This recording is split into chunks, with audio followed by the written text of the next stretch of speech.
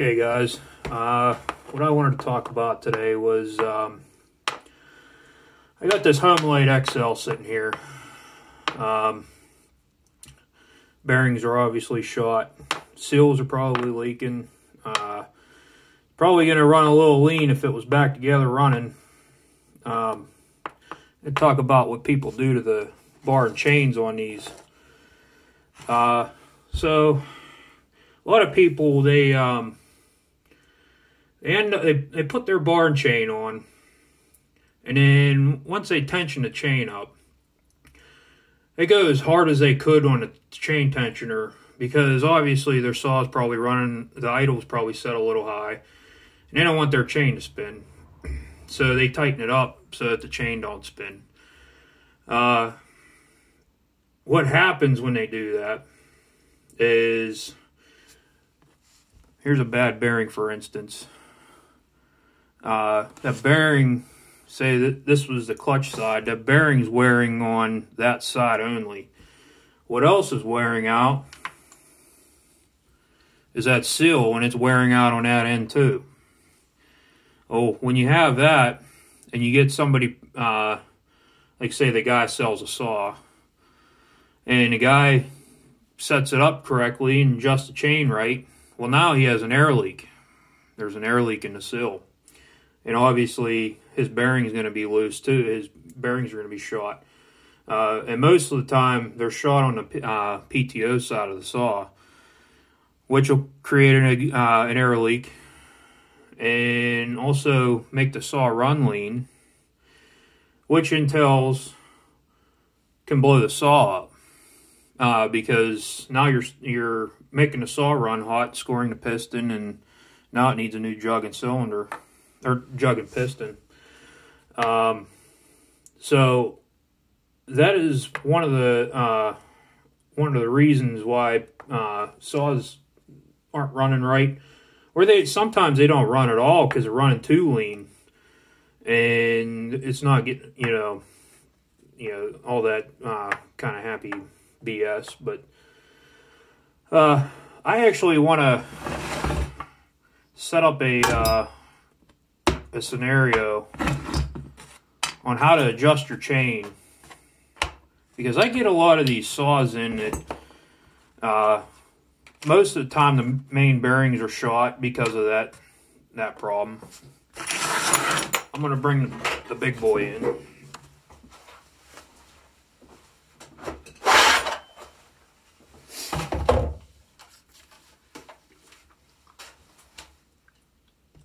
That's my 660.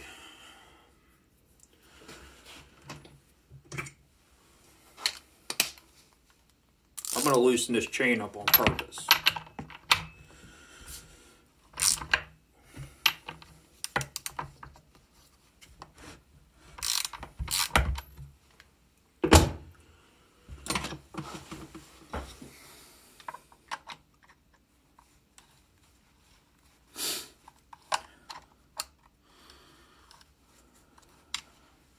I'm going to leave it at that. So sometimes I see people running their chain like this, cutting wood. It ain't going to cut.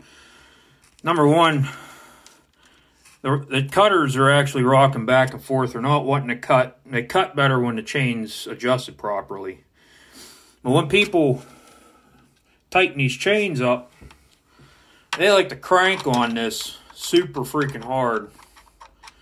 And that's what happens. That's what happened to this saw. I just replaced the mains in this thing. $15 at the local saw shop. They're not steel bearings and seals. I bought seals too. But they're they were decent bearings. Still uses SKF bearing, Chicago Rawhide, and probably the same for the seals, being the Chicago Rawhide makes the seals too, but I chose an aftermarket brand just to see how long those last. Hopefully they'll last a good bit. But the way you adjust these chains, I already have the chain on there, chain's loose. So what I want to do is I lift up the bar. It's just a habit. And I bring that chain up.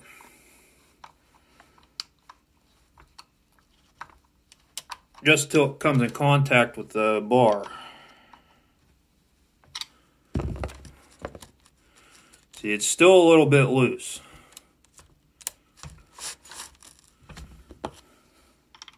I go just a little bit more.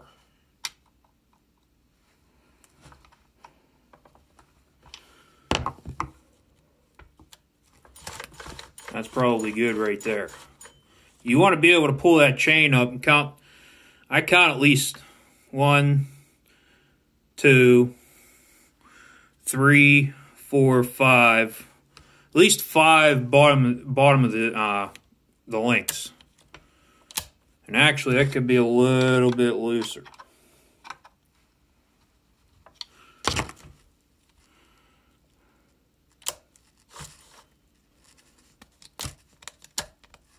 See, a chain cuts properly when it's in the bar groove. Because it ain't rocking back and forth. These are what the chain rides on, the cutters ride on right there. And then I keep the bar up. Obviously, out in the field I'd be using a scrunch, and these don't have to be very tight at all either. A lot of people wrench these down. They might as well just buy it, get an impact gun on them, and you just snug them up. That's all. They don't need to be very tight. Just like that. Now, if your saw is running the idle set up too high, and then maybe you ought to set your carburetor up. I usually, as soon as I get these rebuilt, I usually set them at the stock setting, and that's actually kind of a good starting point. And then I actually fine adjust from there. But the way these saws are supposed to run, they're supposed to 4-stroke into a cut and then cut through the wood from there. It's usually like just a not too rich but not too lean. Perfect. It's right into a cut, right at the beginning part of the cut. It's supposed to 4-stroke a little bit. But if you don't hear that 4-stroke, you're running too lean. If you're 4-stroking the whole way through the cut, you're too rich. But over tensioning the chain is the main cause of the bearing failures in these saws, and a lot of people don't know. They pick up a saw, and sometimes the loggers are guilty of this. They want the saw to run. They want it to cut. They don't care about the condition of the saw. Most of the time, the saw is not actually their saw. I own every one of my saws. And this is a $1,200 saw. This is a Stihl MS660. For granted, they don't make this saw anymore. They make the 661. Still a good saw. This is a legit Stihl. It's not a Holzforma. It's a legit OE Stihl. And that was the condition of this saw. And I can guarantee you what happened to this saw was they overtensioned the bar and chain, which in turn the bearings failed. The seals failed, and when I got this saw, the cylinder was scored heavily. And actually, I have the cylinder here, and the cylinder's kind of repairable. I could probably repair the cylinder.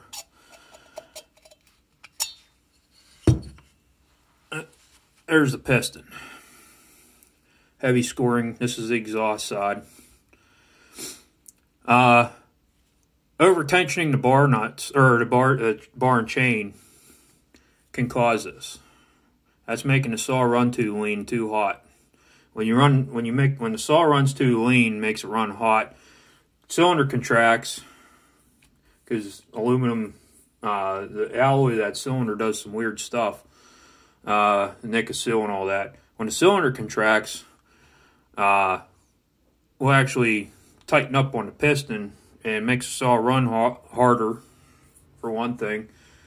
And sometimes the rings will stick too. And why the rings stick is because you're actually smearing that piston, the aluminum of the piston, up against the ring.